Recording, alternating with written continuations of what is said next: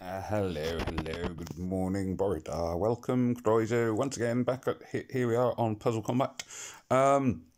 Similar theme to the last video I posted on Empires and Puzzles. This one actually, we're going to be looking at the use of tiles and, well, in this case, charge generation. If I refer to it as mana, that's what I'm talking about. They're basically the same thing, mana and charge, in the two games. Here we have our war. Opponents to hit that. There we are, that towards the back there. Right, so no, I did two attacks last night, so I've used a couple of my colours. Let's see, we'll go for droning. They're all very good, actually, to be fair. They're a tough team to be facing. I'm going to try and knock out John UK.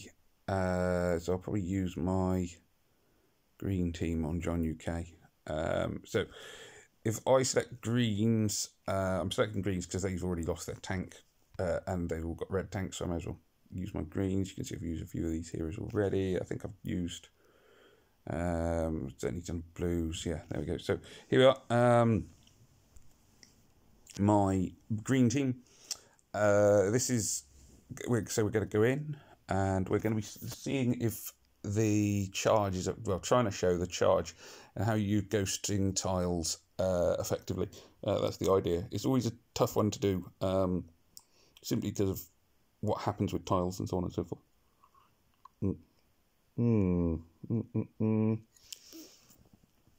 So it's kind of always hard to talk about to show charge generation. Now, obviously, the green tiles, when I move them, the green tiles create charge or mana from my heroes down at the bottom. Only the green tiles generate for mine, whereas the enemy heroes are gaining mana every turn, just in a small way. They also gain more if my tiles hit them. So the green tiles, I'm going to have 3 green tiles which are going to hit. 2 of them are going to hit Anastasia, it is Anastasia, and 1 is going to go off into space. Now, the one that goes off into space will create more mana for my heroes than the ones that hit Anastasia. You can see they've generated a little bit of mana for Anastasia, but not very much. So certainly her mana bar doesn't seem to be much more full than the rest of the enemies. The tiles that I've ghosted there, the ones which I just threw away, went straight down the middle, didn't help. Didn't generate any mana for the enemy team, but the ones that hit Anastasia did and didn't do any damage because I haven't got any heroes of that colour. See, this should, hopefully this next move will finish Anastasia off. So, what? She dodged all of them. Oh, great. There we are. Well, that's helpful. Thanks for that. But that is annoying. So her, but I don't know if she gains. I assume she doesn't gain the mana charge from when she dodges them. Again, oh, they've got a lot of dodges on this team. Dodging. Right. I'm gonna keep trying to kill Anastasia, I think, for now. Oh, I did that right. Those 2 in the wrong order. That one right there. Yeah, keeps dodging. What weapon she got? 16% dodge chance. I mean, she seems to be doing an awful lot of dodging for 16% chance. There you go. Anyway, never mind. So those tiles there, a lot of them were ghosted down that middle gap again. It's often the gap is often in the middle, simply because you tend to take out the enemy tank first, just because of the way the game works. It's fairly rare that you end up taking up someone off the side. Not able to generate much in the way of mana because there's very, very few green tiles going off. I think 1 of them got hit by a bomb.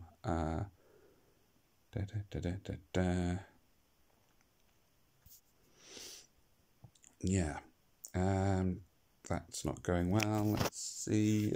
Obviously, you're not going to win this raid. Might have done better if Anastasia did 15% dodge, didn't allow her to dodge every single green tile. And that's way above 15% or 16% her dodge there, because she's just dodged literally everything. There we are. Sometimes the game feels like that. Hey ho, right, let's try, didn't really have a great demonstration. Let's try Boomer Canada. I'm going to use my like this is my reserve blue team. Oh,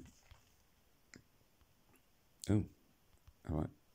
I think I'm out of reserve blue, so I've got all my blues used, have I? Okay. So just a ton of blues and one random.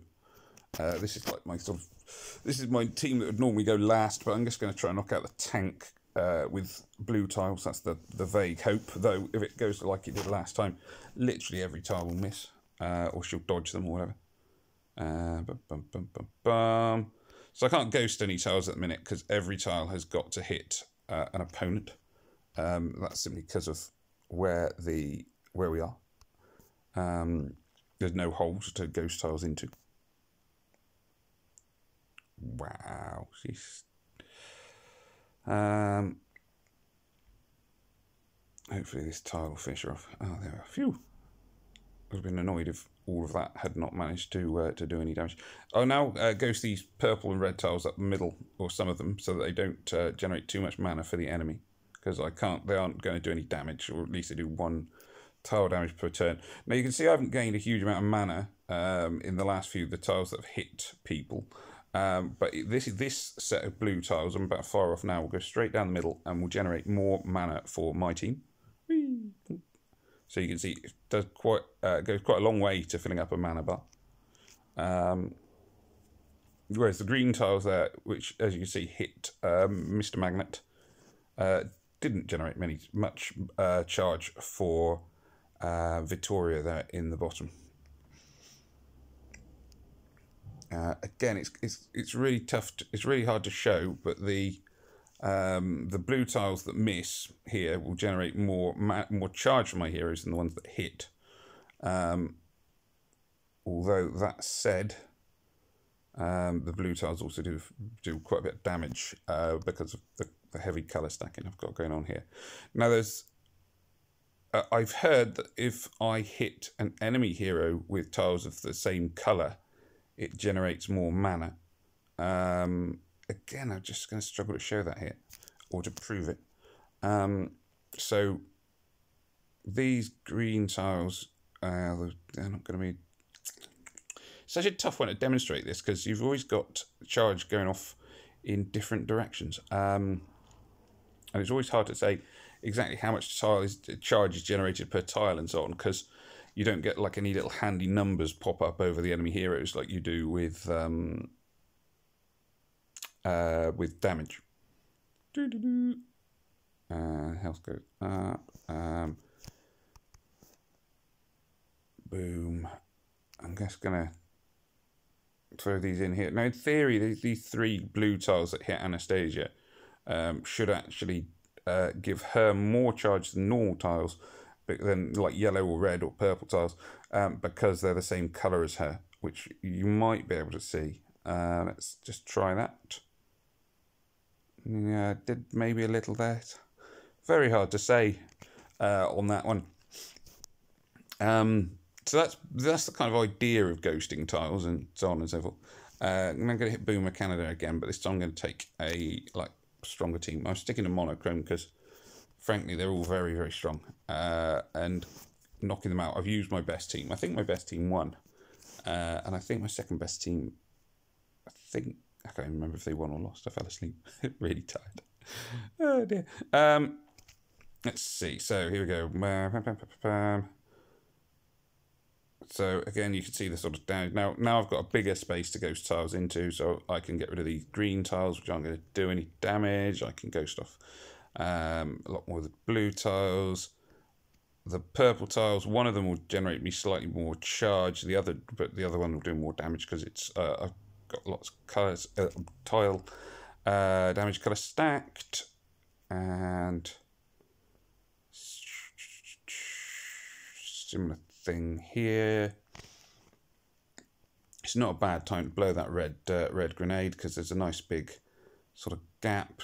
It's not the screen's not covered in red, so I'm not feeding them enemy too much mana. This hopefully will kill Rex. There we go. Nice. So you can see the power there of very heavy colour stacked team, especially against a hero of the opposite colour, because it was just like Rex was just sort of standing there minding his own business, and then bam, ha ha ha, ha ha ha ha, he was dead.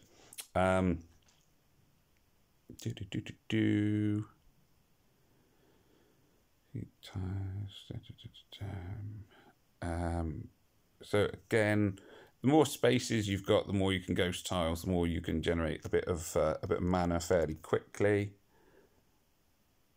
These tiles here are going to just, can you see they pushed the charge bar for Mr. Magnet up quite a lot because a lot of them hit him. Similarly here. So at the moment, in a lot of ways, what I want to do is, other than purple tiles, I want to just avoid hitting Mr. Magnet. And purple tiles, unfortunately, because although, you know, where I am colour stacked with lots of purples, the purple tiles don't do that much damage against Mr. Magnet because he's purple too.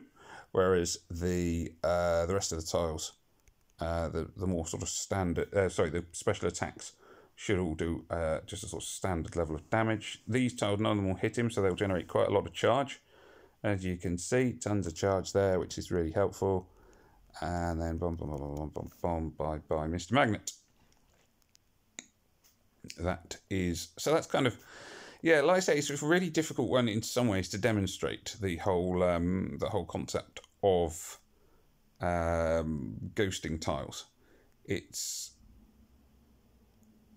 one of those which is, yeah, it's not always that easy to show because sometimes your tiles just go floating into the ether, and you can't really sort of say which ones have generated the most power and whatever else. Yeah, let's go for that. Not really expecting to win very much here.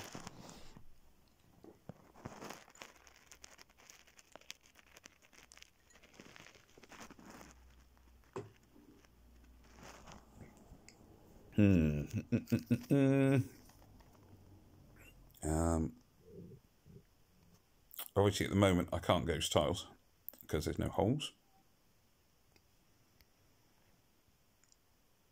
Open up a hole, so now I can begin to ghost tiles. I'll ghost these blue ones out of the way because I don't want them to do any. I don't want them basically. Oh, that's stupid. I made a silly error here, which is I've put Flint in the wrong place. He should be between two heroes, so his counterattack does the most it can. So yeah, really silly error here.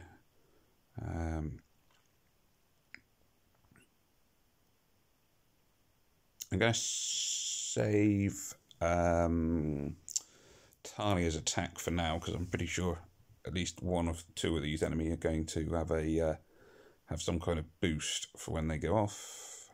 No, I assume there'd be a boost. They've already got. I mean, they've got the.